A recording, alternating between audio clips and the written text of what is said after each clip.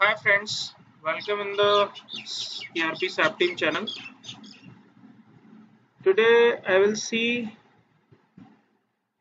how to check the how to create the service entry sheet. What is the meaning of the service entry sheet? If I am just taking any type of the services from the external vendor, then first I have taken the services. Then for the payment purpose, I have just verified its services through a document in the SAP, that is service entry sheet. And once I have created the service entry sheet against any purchase order, then it should be verified and approved through a competent authority like GM or DGM. And then next step is Miro, then payment made to the vendor. For the creation of the service entry sheet, I'm just using the transaction code ML81N. This is the general transaction code for the creation of the service entry sheet. Okay. Other purchase order. I'm just clicking on this. In my case, 3-1. Okay. In the 10th, this is my purchase order. In against, I am just creating the service entry sheet, which against in which line item, 10th line item of the purchase order, I am creating service entry sheet. Okay. Okay. Click on the create service entry sheet. Okay. The mandatory condition is your purchase order should be released in the released condition by competent authority. So, what is the installation of microwave antenna and Coimbatore CMTS site? Okay.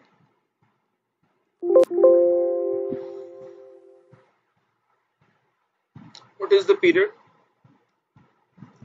That is 1/5/2020 to 5/5/2020. Getting what is the additional data? Storage location is 1000. Reference circle is 1030. Okay. And acceptance data. What is the document date and what is the posting date? Okay. What is the meaning of this posting date? If the present period is open, then system will allow to post this SES in present period or in the previous period. The basic meaning of this is simple. Okay. And now go in the service selection tab. Adopt the full services from this purchase order against this 10th line item. Okay. The services which I have maintained in this PO against 10th line item is showing here. 2980 rupees services, installation of microwave antenna at CMTS site. Just select this service line item. Okay. And click on the adopt services.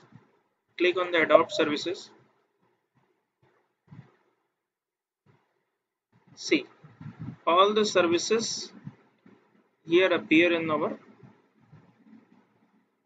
SES. Okay. You just see here, the quantity field is in editable mode, but price field is not in editable mode.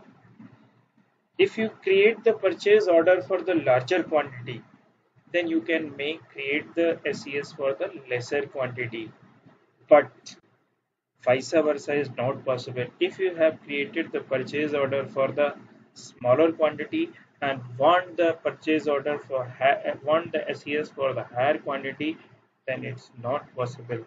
So it's my opinion, use this price in quantity field and this quantity field in price field.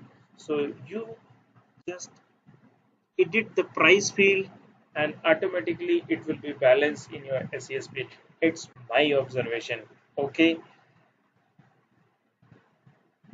it's my observation. Getting my points? So 2980 amount of the SES has been created once you save it. Okay, save it, click on the save. This is the service entry sheet created. Note down this service entry sheet. Okay, Then what is the next step of the service entry sheet? You should release this service entry sheet through proper business workflow in the inbox. If you are JTO creator, then forward to your SDO. SDO will after verification, SDO will forward to your DCM or GM. He will verify against and approved it for the proper verification. So go on the display change mode. See, I have not proper authorization for the business workflow through inbox. So I am directly releasing this SES through the same transaction code ML81N. I am just simply save that entry sheet, go in the display change mode. Okay. Simply go on the display change mode. Okay. Click on this release. It will ask for the code. Once you go on the drop down from the top down, it will give you R1.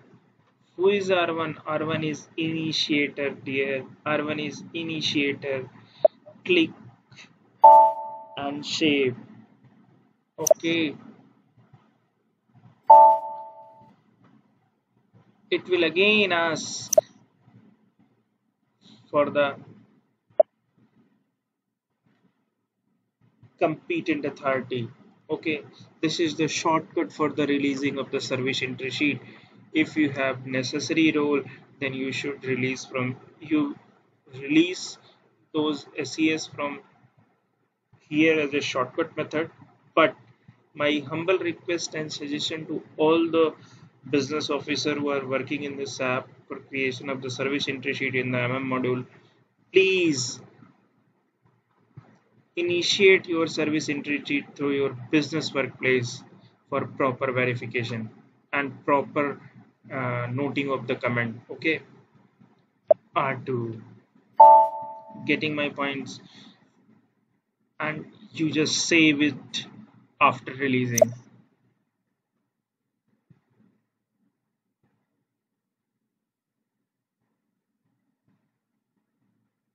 See, I'm just getting error for what purpose? Period is not open for business area 3002. Okay, is not open for business area 2002. Okay. So this is the method through which I have just created the service entry sheet. Okay, and what is the step for release this? Okay, go in the display change mode. Okay, this is the method. So my business area period is not open, so I'm not able to release this service entry sheet through competent authority, but this is the method through which you release your service entry sheet. If you really like this video, then please press like button and share with your SAP officers, and for the my latest video, please subscribe my YouTube channel ERP SAP team. I will be ready for more videos in related with SAP, and please share and do comment for any query or any suggestion. Thank you so much. Have a nice day.